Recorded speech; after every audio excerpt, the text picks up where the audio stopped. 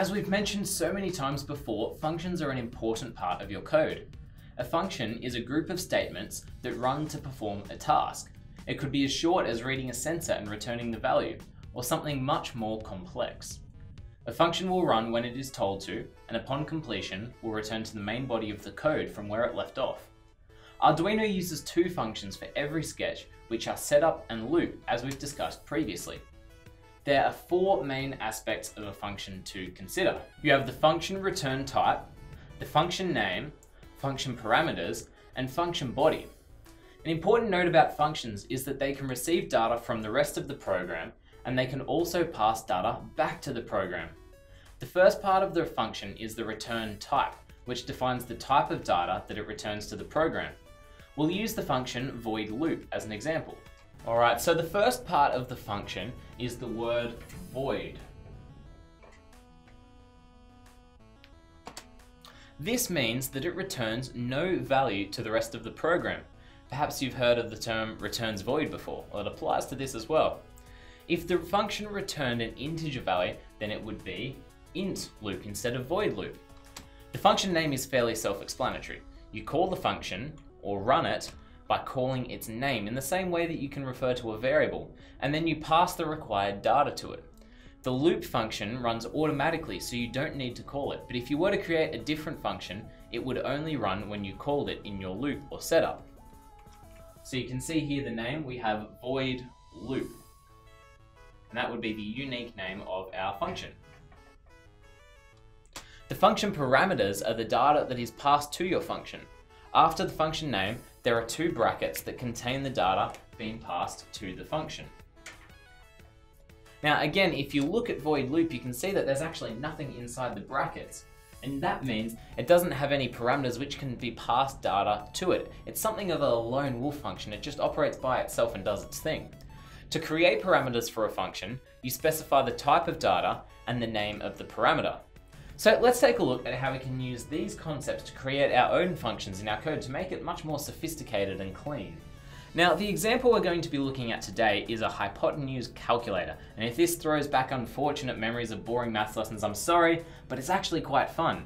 We're going to be using the simple concept that you can find the hypotenuse, or the long diagonal side, of a right angle triangle using a squared, where a is one side, plus b squared, which is the other side, is equal to c squared. So therefore the square root of a squared plus b squared will give us our hypotenuse. So let's take a look at the program. We've got no local variables, no pin definitions. This is entirely software based. So we're initializing the serial port to use the serial terminal, and we've got some local variables here in our void loop. We've got int a, int b, and float result. Now this is important because whilst a and b are perfectly fine as standard integers, the result of performing different functions on these integers could return a float value.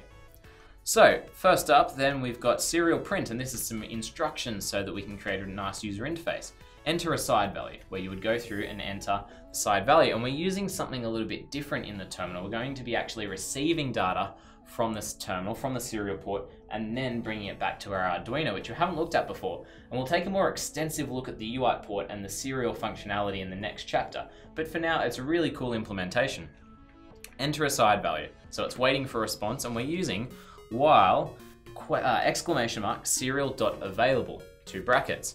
Now, what this means is we're running an infinite loop well, not an infinite loop, but a continuous loop, while ever there is no serial data available. Pretty much it will check there's a serial buffer for any incoming data, and if that's empty, it'll just stick on that loop. And what this means is it's waiting for a response. It's waiting for some input.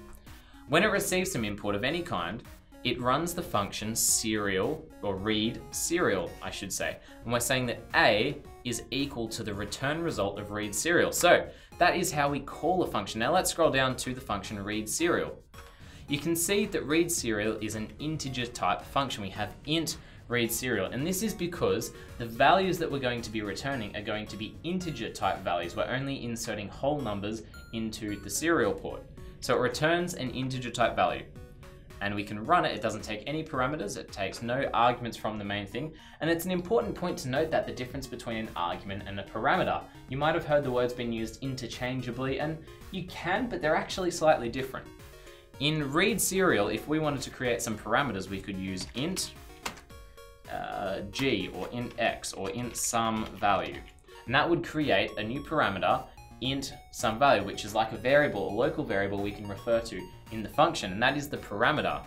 But then when we call read serial, we need to pass it some data. So if we put 10 in the brackets, that is an argument. We're using 10 as an argument, and it passes 10 through to the function, and then, the first parameter there is some value. So therefore int some value is going to be equal to 10 for this function. We'll remove that anyway and crack on. So the first thing we do is we create a local variable, as you can see with int I, and we're making it equal to the return of a serial function called parseInt. What this does is it takes the incoming data from the serial monitor, which isn't just a standard integer type. By default, it uses the ASCII table. So in fact, the letter A corresponds to an integer value and a number corresponds to an integer value, but they don't correspond to the same thing. So we need to turn it into an integer first, which is where parseInt comes in handy. Then we're going to be calculating the sides of a triangle.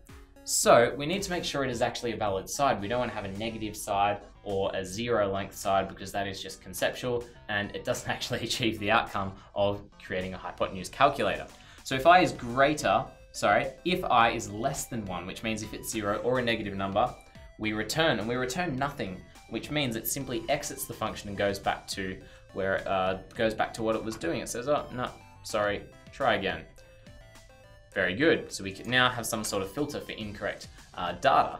Then, if it's not equal to 1, if it's not less than 1, if it's a valid integer, we go through and use serial print line. So we put a space, and then we use serial parseInt again. And what this does is it clears the buffer. So we now have I. We've captured that incoming data. We've put a new line just for some styling purposes, and then we've used parseInt again, but we haven't put anything equal to it. And this essentially just flushes out the serial buffer and makes sure that there's no extra remnants remaining that we haven't captured. We just want that first number. It's very good. And then we use return I. So we exit the function and return I. And here, A is then going to be equal to I. So A has captured that incoming variable. Then we do the same thing, we print enter the other side value. So we now have two sides, so we can calculate it. Same thing, we wait for some data. Then B is equal to I. So we now have two values, A and B, for our two sides. And then you see we run a new function called findSide, and here we are passing it some data. We've got two arguments here, A and B, and we're passing those to the function parameters. We go down to findSide and it creates int x and int y. So A comes into and is equal to int x, and int y is equal to that, because you've got to remember that int A and int B are just local variables within void loops. So if we just use them in findSide, I wouldn't know what they are because they're not in that scope. So we pass them on to int x and int y, which are local. And then we calculate C, which is equal to a squared plus b squared, and we take the square root of that and we find C. Fantastic. So again, a floating type number, float hypotenuse, is equal to the square root of x times x, or x squared, plus y times y, or y squared, and then we print out the result. Really, really cool. So we've got two different functions that we're using here. So let's take a look and upload it to our board. It's a really fun little hypotenuse calculator. So the serial monitor here will say, enter a side value. Let's enter 9 perhaps, and hit enter to send it. Wait for a moment. Yep, gives us 9. Enter the other side values. Let's 5. The other side can be equal to 5. Then it works that out and it says, all right, 9 squared plus 5 squared, take the square root of that, and the hypotenuse length would be equal to 10.3 units. Really cool. We could use, perhaps we'll use 3